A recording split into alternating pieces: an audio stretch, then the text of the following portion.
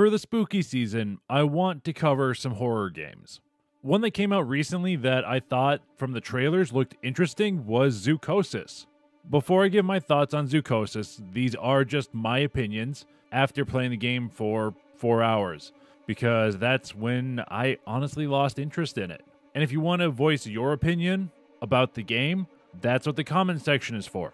Let's start this a little differently than usual. Where Zoochosis falls on my scale of game rankings is in the litany of problems category. And I want to talk about why. I don't think it's entirely a dog shit game, and it does some things decently, but it also misses on a lot of levels, at least for me. Let's talk about what Zoochosis does decently first. Zoochosis' atmosphere is creepy. The night atmosphere in the zoo is done well. With small tunnels to get from the tram to the exhibits, it does give you a bit of a claustrophobic feel. And with having little lighting in each of the exhibits and the tunnels, it does add to the game's creepiness. The other area Zoochosis hits decently is in the designs of the mutants. Each mutant looks weird and horrific, if you can see them in the light or like silhouetted on the sky. They have an interesting look to them. That's the main thing about them. And from an art direction, I like the look of them. But I'll be honest, those are the two things I can say that I liked about the game. Now let's talk about the ways the game misses, or the problems I think the game has. First thing is that Zoochosis' gameplay loop is repetitive and very predictable. Your normal gameplay loop is this: put the food on the train, go to the exhibit, cut food up, take food into exhibit, feed animals, dump the food in the trough basically. Then you collect their shit, their blood, their temperature, and their noise levels. After that, you go back to the train and analyze the samples. You find out what's wrong with some of the animals, you make the medicine to cure them. You do this in every single exhibit. It is a very repetitive, boring set of tasks that I didn't experience any change in. These tasks I would have been okay with if this was like a zoo simulator game instead of a horror game. To make it a bit more, survival horror-ish, it would have been nice to have some randomness in there. The medicine gets corrupted somehow when making it, or there wasn't enough blood for a good sample from the animals, like something like that to create a variation in what you have to do and kind of disrupt this little constant routine. It just would have made it a bit more interesting. Once you get back to the train, after, doing all of your stuff in the exhibit, that's when the predictable events start to happen. After you go back to the train to make medicine and head back towards the exhibit to cure the animals that are sick, one of them always mutates. It's not just a chance that one of them will mutate, it's every time. Every exhibit I went to, other than the tutorial exhibit, this happened. I'll be honest, I jumped the first 1 or 2 times. But after it happened for the 3rd time, I just figured it was going to happen every time then. And I was right. Every time it happened, and the novelty quickly wore away.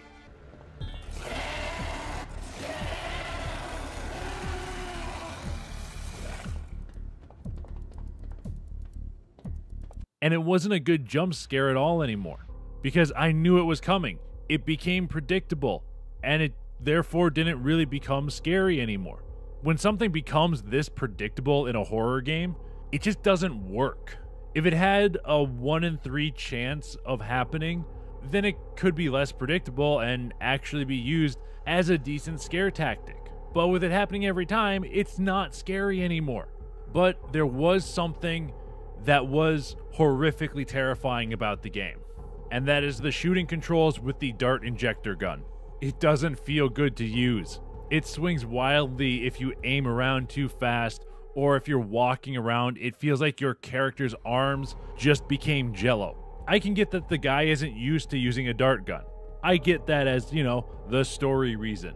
But this thing can't weigh more than 5 to 10 pounds, and a grown man should be able to handle it without just flailing about everywhere. It's just not good. The good thing is, though, that every mutant only needs 3 hits with lethal injections to take them down. If it was any more than that, this game would have pissed me off rather than just bored me. Now we get to the elephant in the room for me.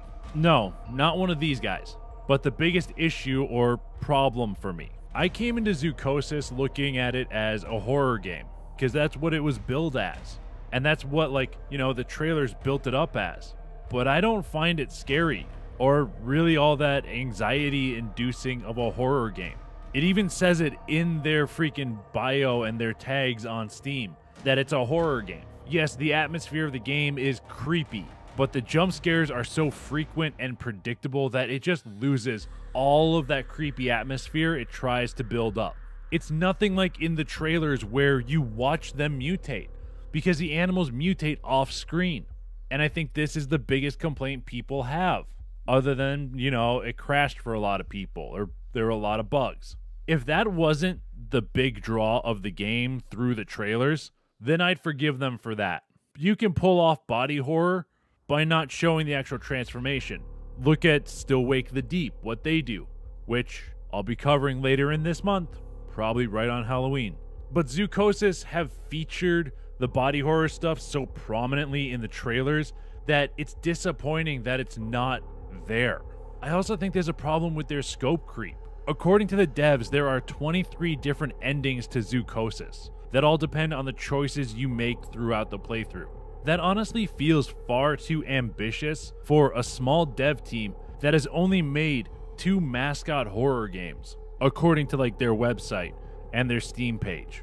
Sure, in Zoochosis, the endings are basically a block of text, and that's it.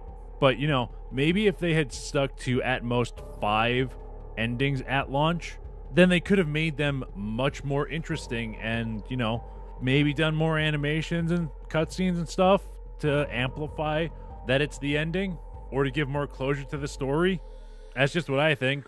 In the end, Zoochosis was just a disappointing horror game experience. And that's why it lands so low on my list in litany of problems. Because that's kind of what the game felt like. It's just a lot of problems or like misses when it comes to a lot of their stuff. I quickly got bored with the game and just stopped playing it because it is, in my opinion, a boring, repetitive, predictable experience that wasn't scary or interesting enough for me to keep playing. There were some pluses to the game, but they couldn't offset the negatives for me. And that's kind of where I stand on Zoochosis.